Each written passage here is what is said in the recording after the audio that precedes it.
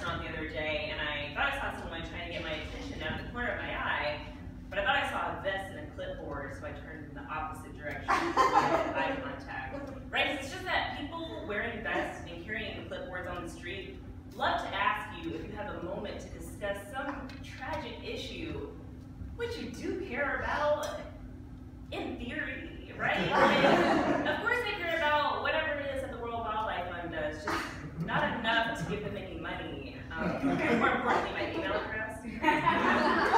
And that, you know, that internal battle between what's good and what's convenient, that's the type of thing that I would talk to my therapist about, but actually quit therapy, it just wasn't what I thought it was going to be, right? Like, I thought that it was going to be an even exchange, right? Like, you go to a restaurant, you give them money, and they give you food.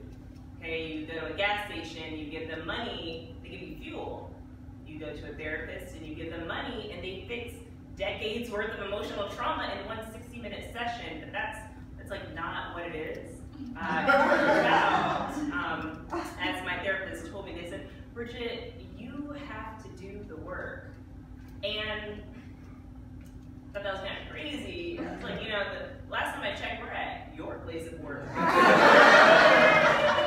fact that you want me to do the heavy lifting is honestly just unprofessional. So I quit therapy. I also quit my gym membership at the top of the year. I figured if the insides are going to be messed up, I might as well have the outside match. I did like my gym membership though. It was a good gym, but they raised our monthly dues by $8, which is significant.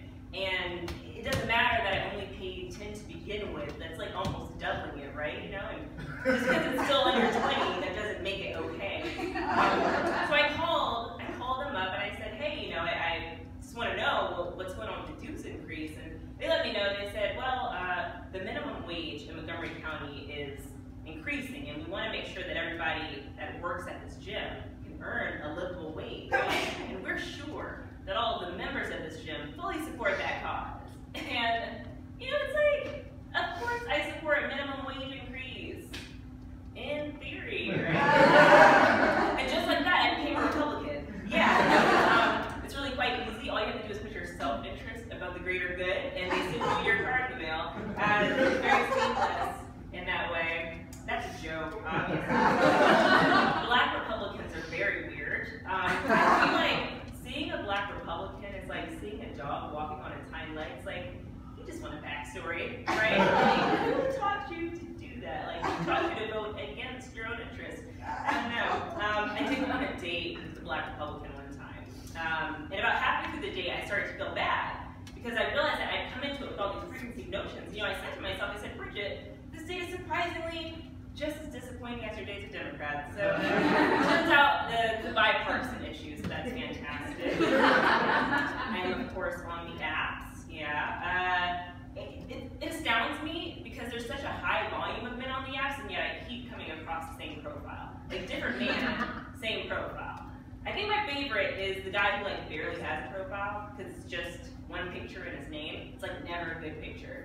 You know, it's a bold move, right? And it could work if you're in New York 10, right? But if you're in DC 4, I just feel like maybe you want to buy out and beef up your stock a little bit. I don't know. That could just be me. So of course I've been complaining to my friends.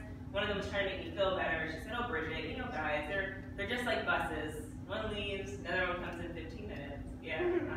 Little backstory. She's in New York 10, so that's like very true for her. If I had to compare my love life to a mode of public transportation, it would probably be the metro, specifically the red line. It's unreliable, it's in a constant state of repair, and I am forever single tracking.